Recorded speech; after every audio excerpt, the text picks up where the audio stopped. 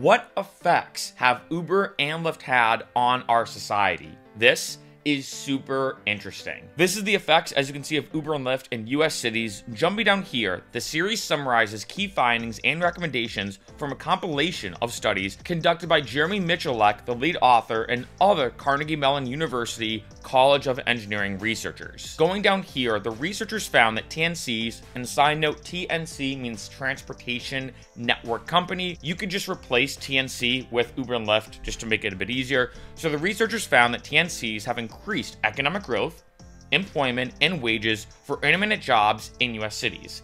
However, which is really interesting as a starting point, they are not a reliable way to reduce car ownership, meaning that when Uber and Lyft, let's say, get to a city, it doesn't make people feel the need to not have a car. When TNCs entered US cities, car ownership actually increased in car-dependent and slow-growth cities, and TNCs displaced transit ridership, most in cities with high income and fewer children. Overall, Uber and Lyft affect different kinds of cities differently. I've talked about this a lot throughout this channel. Your location has a big impact on how much money you can make, the overall climate of Uber and Lyft, and a lot more. The second thing they talked about is traffic and the environmental impact. Summing it up, they can clean the air but clog the streets. Taking an Uber or Lyft ride instead of a personal vehicle can reduce air pollution costs by 9 to 13 cents, but the extra driving to and from passengers increases other costs from congestion, crash risk, and climate change by about 45 cents. You create lower external costs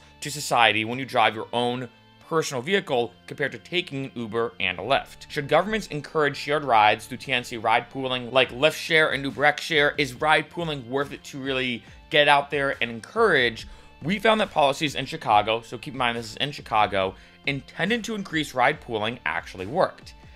However, while pooling can substantially reduce traffic costs, private incentives already encourage pooling at levels that are fairly efficient for society, so imposing much higher pooling rates may come at a cost. Next, they did talk about the idea of electric vehicles. This is something that's still very ongoing. I know a lot of cities, some states, different countries are trying to work a lot towards being like environmentally conscientious and being, like, say, electric only by a given date. They did talk about how by having electric vehicles, they reduce air emission costs by about 10% in New York City and 22% here in LA.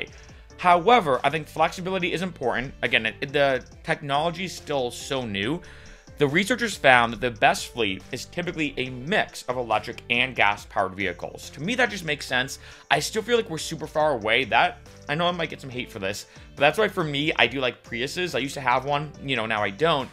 But I do like Priuses because I feel like they're the best of both worlds of being a dual electric and gas-powered vehicle. I think it's a good kind of like halfway step to, like, say, getting a Tesla or a fully only electric vehicle. They did examine, which I think is kind of interesting as a random kind of last point, the capacity for Uber and Lyft to reveal and potentially address social inequities. In one of the studies, the researchers examined TNC ridership during the heat waves in New York in 2019. They found that ridership increased more in high-income neighborhoods than low-income neighborhoods, suggesting that low-income riders are subject to endure more extreme heat and humidity. I actually kind of disagree with this main point in terms of enduring extreme heat or whatever.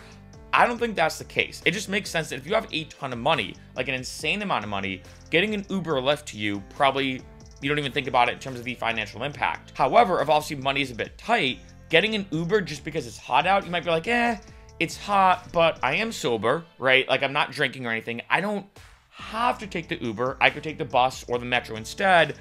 I have to kind of watch my money.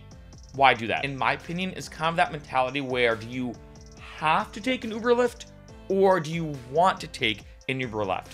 Which brings me to this next page. I want to go here, all about the fact that Uber and Lyft are reducing drunk driving crashes. Like, in my opinion, when it comes to Uber and Lyft, one of the biggest benefits, honestly, is their impact on drunk driving and everything. It's interesting, though. The studies and the research is kind of interesting. Going down here, as you can see, ride sharing often wins against taxis and public transit. I remember back in Boston, this is before Uber and Lyft were a thing, getting a taxi at night was a nightmare. I'm talking, it could take us, and I'm not exaggerating, an hour to two just to get home because of how clogged it was to get a taxi. I mean, it was insane. And we'd have to do that thing where you're like, okay, do I want to leave the bar at 1, which is super early, but I get home pretty easily, Or do I leave at 2 and it's a nightmare to get back? When a person considers driving after drinking, adding ride-sharing to their available transportation options could be the difference between choosing to drive or choosing to get a ride. Like I said before, when it comes to that low income versus high income situation regarding heat, with something like heat, you don't have to take an Uber or Lyft. It's more of a nice benefit to be able to do so. However, with this, you absolutely do not want to be drinking and driving.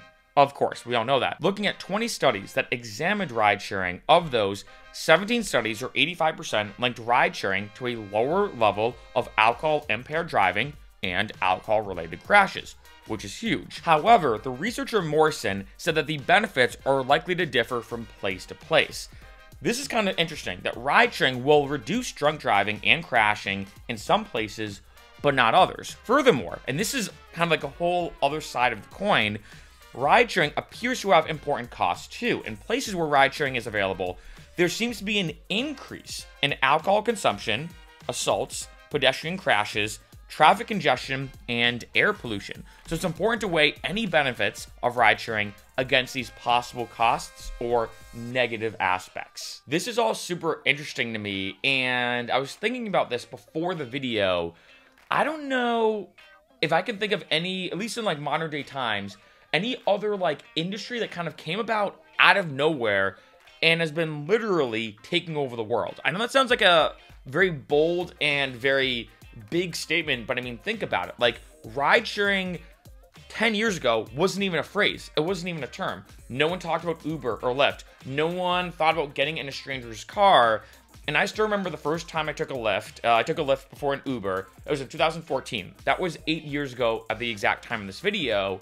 And it's crazy that in 8 years, ride sharing is now a full-fledged industry. Whether you have a ton of money or not, ride sharing is something that's an accessible option for a lot of people. Let's say if they do want to take it, whether it is a situation that you, let's say, don't have a car, whether, let's say, you've been drinking and you want to be safe and responsible, let's say, just for whatever reason, you need to get from point A to point B and you're not able to drive, let's say public transportation is not really an available thing in your area, boom, Uber and Lyft is a great option. It's insane how much Uber and Lyft is taking over. And one thing I've always been kind of very curious about is, well, is this a good thing or a bad thing? Now, from my perspective, I think it's a good thing. I think especially when you involve Friday and Saturday nights going out, for me, I always take Ubers and Lyfts to be as safe as possible. There are a lot of benefits to Uber and Lyft. However, it's far from perfect. It is really interesting, talking about these articles that, one, when it comes to car ownership, I feel like that does make sense. I know they were talking about how they were curious if, let's say, Uber and Lyft goes to a city, do people tend to not want to buy a car, or does car ownership go down because you're like, hey, well, I don't need to drive, I can just take an Uber and Lyft. It does make sense that I feel like, again, for me, I have a car, but I also take Ubers and Lyfts. I know that's the case for a lot of people as well. So to me, that makes sense that car ownership doesn't necessarily decrease. The whole traffic aspect, I think, does make some sense as well, that maybe traffic has increased as a result of Ubers and Lyfts being pretty much anywhere, a lot of drivers being on the road. In addition, one thing they did not talk about is kind of the explosion of delivery driving. I mean, 10 years ago, if you were to order food, it's really just, I don't know, maybe, at least here in America, Chinese and maybe pizza. I feel like the only thing I ever ordered was either Chinese food or pizza. I feel like those are kind of two. Maybe there's a couple other ones. But delivery driving is not what it is now, and I feel like that is another huge congestion. I guarantee if you factor in Uber Eats, the traffic aspects probably skyrocket because there's now more riders on the road doing delivery driving, whether it is a mom and pop sandwich shop to a gigantic restaurant. On the last point though, it is very interesting that although yes, ride sharing has helped a lot when it comes to drunk driving, DUIs, drunk accidents when driving and everything, that's good, but there is also that negative aspect, and it is a very kind of unique thing to bring up, and it reminds me of that quote that the road to hell is paved with good intentions. As they said, if Uber and Lyft goes to a city, there is some research to show that alcohol consumption increases, assaults increase, etc., and I think it is that perspective that, let's say on a Friday night, someone's like, okay, let's say Uber and Lyft did not exist. Getting a taxi, a nightmare. Having to get around can be very, very tricky, so they're like, you know what, I'll just go out. If I'm going to be driving, I'm going to have maybe one drink. That's it. I'm going to be safe and responsible because that's what I'm going to do. However, with Uber and Lyft, people feel like, well, I can drink as much as I want. I can get an Uber or a Lyft that's, let's say, only 10 or 15 bucks to go somewhere, to go to a bar, a club, wherever I want to go.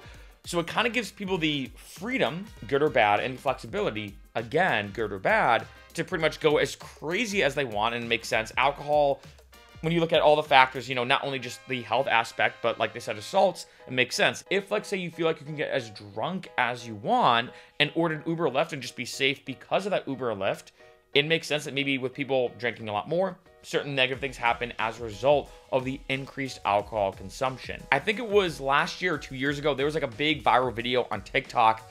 I remember that some girl said, if we're not gonna black out, then why do we Uber? If we are not gonna black out, why the f did we Uber? And I think that is like a lot of people's perspective, that they're like, well, we can get there safely to and from the location.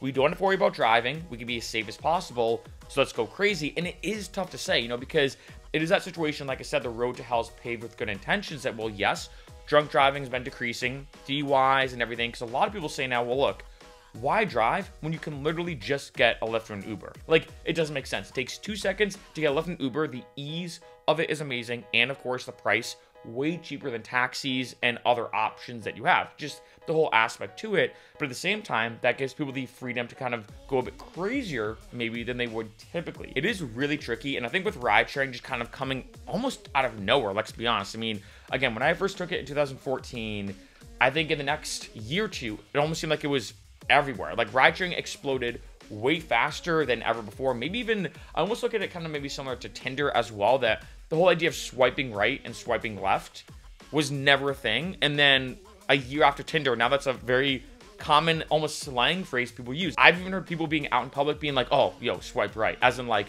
I find them attractive. Or swipe left. I don't find them attractive. It is just super interesting seeing the massive impact Uber and Lyft has had on our society. It is a very bittersweet thing, though. There are a tremendous amount of benefits to Uber and Lyft, and we all know that. But there's also a lot of cons. And I think as a lot more research comes out, again, I still think it's so new. You know, as comfortable as a lot of people are with Ubers and Lyfts, it is still a very new thing. And I think just trying to figure out, is this good? Is this bad?